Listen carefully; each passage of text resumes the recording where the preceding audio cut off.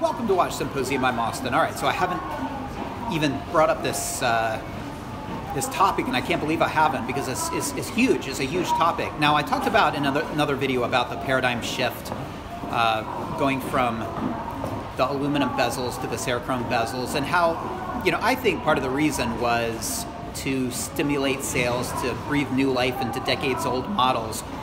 But what I'm going to talk about today is another way that Rolex controls the market, and that's by limiting supply. They're notorious for this.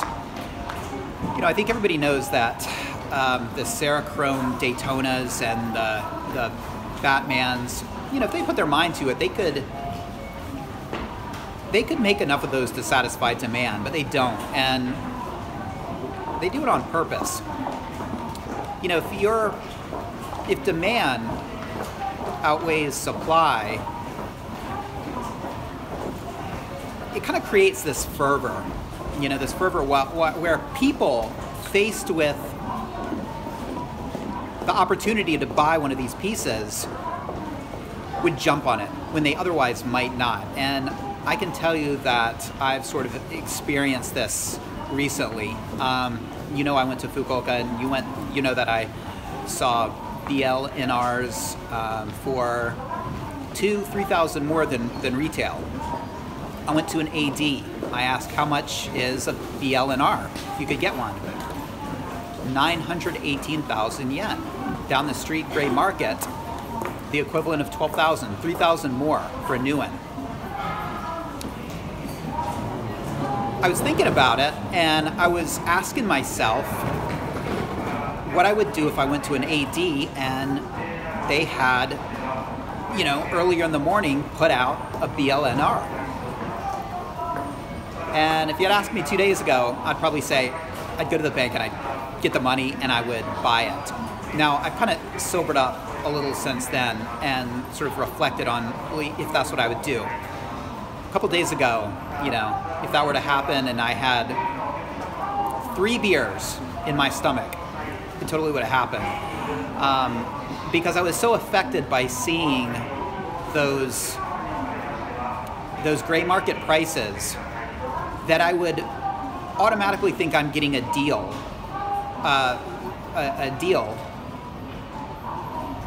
getting the opportunity to pay 918,000 yen, I think about $9,000 for a BLNR.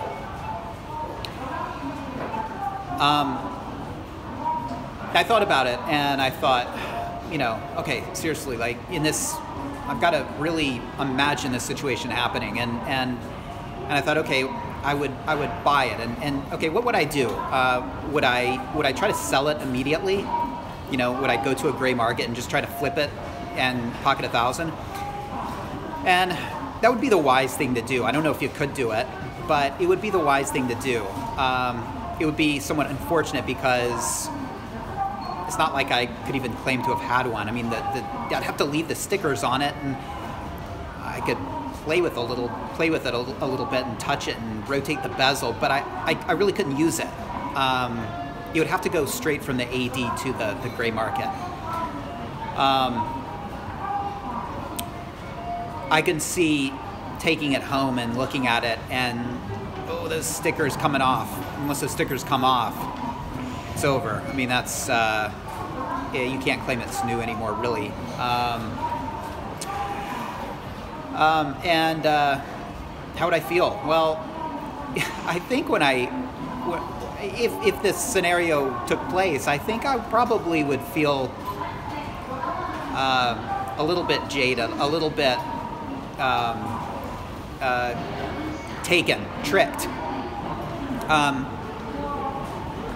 I would have felt like a sucker, like I fell for it. Like I had panicked, and I gotta get this hot GMT because this is a deal. I'm saving $3,000 by buying it new at an AD. And all of a sudden, I would have a new, brand new watch that, funny enough, I have sort of issues with those polished middle links. I have some serious issues with those. So I've sort of experienced this, what it feels like to be influenced by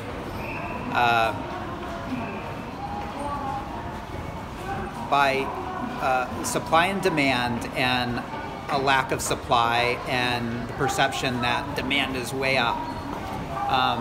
And it all happened in my head, sort of imagining this scenario. You know, the gray market is very strong because of what Rolex does, limiting supply.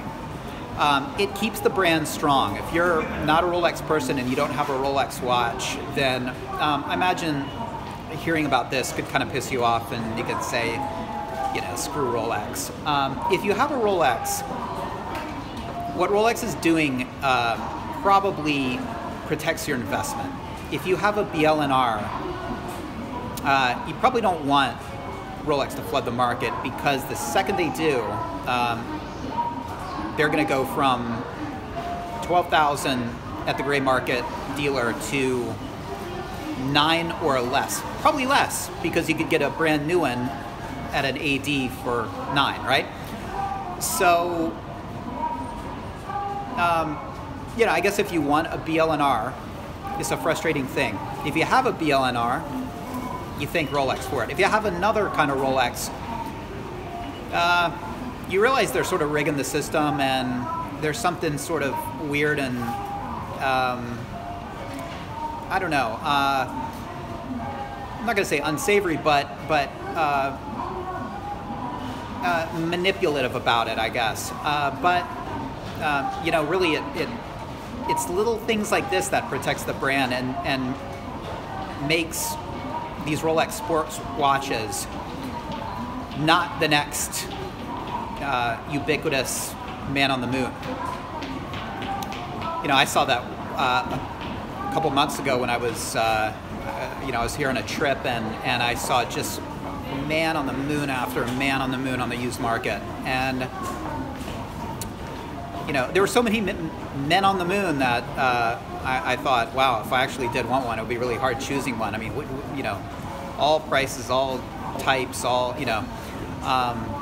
That's not the case with you know, a lot of the sports Rolexes, the steel sports Rolexes. Anyway, what's your take on that? Manipulating the market. It's good for business, and you know, being a charity and really kind of non-profit, Rolex can afford to do that. If they had, you know, stockholders that wanted sales, they couldn't really do that. That's a luxury they have that really Swatch Group doesn't have. Swatch Group has to pump out those watches. They need to make money, and with each new anniversary issue, Speedy, the brand is devalued. So anyway, let me know what you think about that. Rolex manipulating the market by dribbling out those hot pieces. Thanks for watching. See you next time.